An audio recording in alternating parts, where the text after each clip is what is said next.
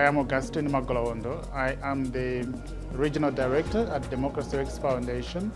I'm also the Chief of Party for the Political Parties Regional Program at Democracy X Foundation, which we call Political Parties for Resilient and Inclusive Democracies in Southern Africa. So for the next 3 days, we've brought together political parties, civil society, members of the Africa Governance Architecture to come together, first and foremost, to really reflect on the important role of regional economic communities in advancing democratic governance in the region, but also to reflect on the most important developments that have happened in the last couple of years, where normative frameworks and principles have evolved to further deepen democratic governance. We are talking about, for instance, the Africa Governance Charter on Elections, Governance and Democracy, which was adopted in 2007. It's a celebrated charter that speaks to the commitment of the African continent to advancing democratic governance.